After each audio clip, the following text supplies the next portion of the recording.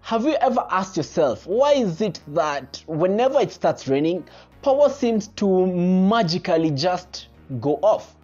This is quite a usual occurrence, especially in developing countries like Kenya.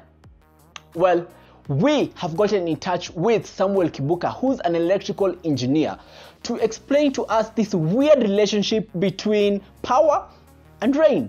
Because if you ask any Kenyan, they would honestly tell you that Kenya Power does this intentionally. But maybe they do this intentionally to save us from a potential disaster. But all this is hula baloo and it's literally unproven theories. So let's talk to the expert. It's not supposed to happen when every other time that it rains, that the power goes off. So these are some of the causes maybe that can arise to these outages. Number one, maybe we can look on lightning. Lightning means a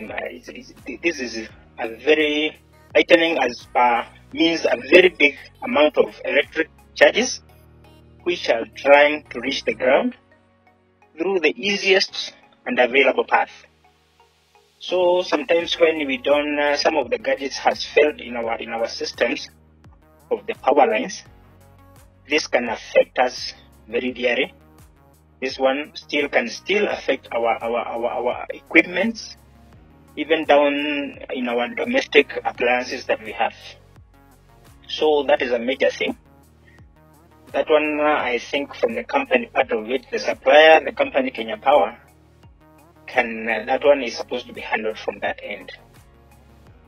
And another thing we can come up is like we have weed. As far as weed is concerned, sometimes we have our trees which are already planted on under the lines. This has been very tricky in a way. In some areas, you find that people even take the company to court for cutting their trees. So this is a major thing. Okay, we find that in the power lines, that the company will find it very hard even to cut those trees to size. That's affecting the power lines, which now causes maybe that outage due to short circuits. And another one is lanes and flooding. In this area that we go through, sometimes we have feeders which are underground. We have feeders that are underground. Sometimes when you have a leakage of maybe water in those feeders, we find there's short circuit on those underground feeders. So that causes us to have the transformer will trip, and hence we have the power outage. Another thing we can look at animals. Sometimes it's on very rare occasions, but one time I remember there was an outage that was there. In fact, almost affecting the whole of like Nairobi and the environments and other areas.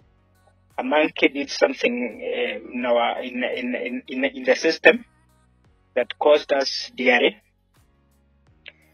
So animals still can be a factor.